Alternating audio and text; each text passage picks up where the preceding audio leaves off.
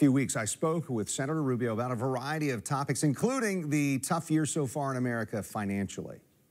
It's going to get worse, unfortunately, because we're going to have a major supply chain disruption coming out of Shanghai. You know, China's been shut down because they've had this catastrophe with COVID over there. Look, it's a combination of things. I think number one is that, but it really comes down to the very basics that we learn in economics of supply and demand.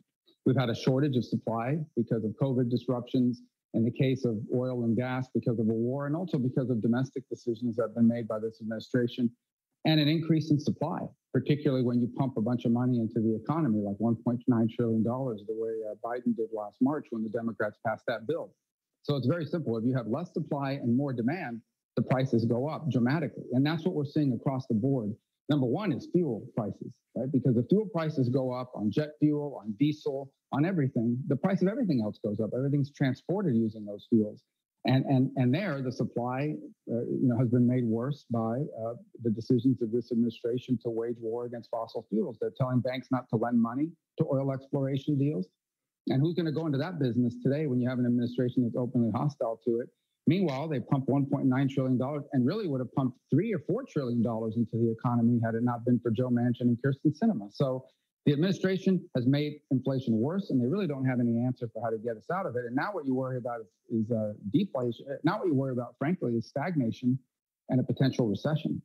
Is that part of what we're seeing in the stock market? Clearly, it's been a rough 2022 when you look at that broad picture. Well, there's two things happening with the stock market. The first is that once inflation begins to climb this high, they have to raise interest rates to slow down the economy. And that's a very blunt tool. When you raise interest rates, it makes more sense to put your money in interest-bearing accounts and less sense to keep it at risk in the stock market. So that's number one. Number two is a lot of these companies around there are beginning to underperform. They're beginning to underperform because of inflation. There comes a point where the prices for them and the costs are too high. Maybe they don't even have supply to make sales. And so they can only raise prices to a certain point. They're also, if you're an airline, as an example, your fuel prices are very high and the future for travel is uncertain. So I think that's what you're seeing with the stock market. I don't judge the health of our economy by the stock market, but it is a factor in our economy because there are a lot of people at retirement or nearing retirement who are going to depend on the stock market for their retirement income. And that's unfortunately when taking a big hit right now, and it's going to hurt a lot of people who are planning to retire or are retired. When we've talked national security in the past, we've talked about border security. How do you feel about what's happened even recently at the southern border because the Biden administration had removed some policy and now that's back in effect because of a court order? It could be gone at any time. All they need is for a judge to say that it's okay to take it away. First of all, I think it exposes hypocrisy. I pointed it out last week in a hearing. I asked Fauci about this. If you're an American citizen who's going to travel abroad this summer to any country in the world, in order for you to come back to your own country, an American citizen, you have to take the COVID test to enter the United States. On the other hand, if you come here illegally, you don't have to take a COVID test to enter the United States. But bigger than that is there is no border security. The fact of the matter is, if you cross illegally the U.S.-Mexico border, present yourself to border authorities and say the magic words that trigger asylum, your chances of remaining in the United States pending a hearing 3 or 4 years from now that you probably won't show up for are extremely high.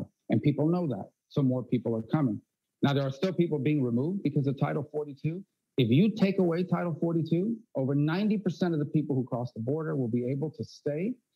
That's the plan the Biden administration has. Word has gotten out. And so we have hundreds of thousands of people headed here or poised to enter less than a day away from the border, just waiting for that order to be lifted to cross the border. I think we're going to have a very tough summer.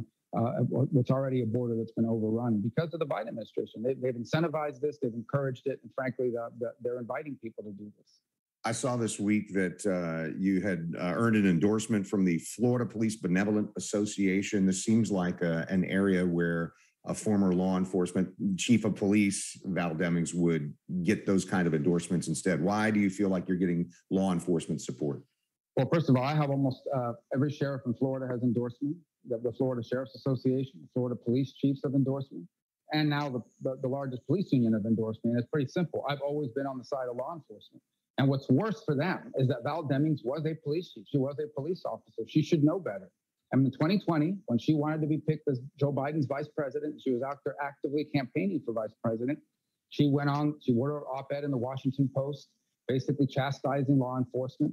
She had interviews on television talking about how systemic racism was deeply embedded in police departments across the country.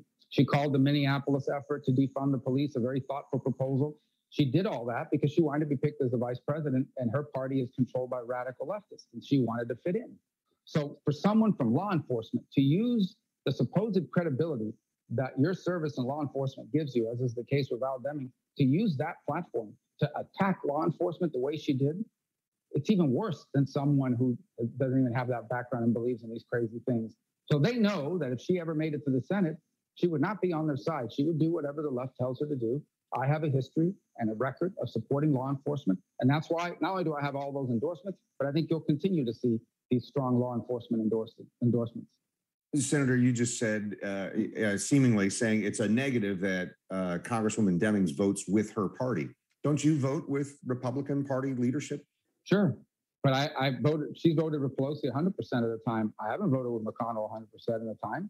There's been times when I voted differently from what the preferred position of President Trump was in that regard. But see, I'm in a party that allows you to do that.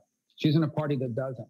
In the Democratic Party, it doesn't matter what you personally believe, you have to follow the line of the most radical elements in that party. And if you don't, then they come after you like they've done Kirsten Sinema in Arizona, like they've tried to do to Joe Manchin, and they try to demonize and destroy you. In my party, we have people that vote differently all the time. And we move on to the next issue because we allow for those differences of opinion. So she's voted with Pelosi 100% of the time, and she gets to the Senate, she'll vote with Schumer 100% of the time. It doesn't matter what she believes. Whatever he tells her she needs to do, that's what she's going to fall in line and do, because that's what her record has been. Well, Senator Rubio told me that he believes Roe versus Wade was bad law, that there's no constitutional right to an abortion. Mr. Rubio spoke to us in response to an interview we did with Representative Val Demings. Demings running for Senate, and she's the favorite in the Democratic primary taking place next month. You can see my interview with Demings online. Search News4Jax.com with the keywords "This Week in Jacksonville" and Val Demings. All right, next on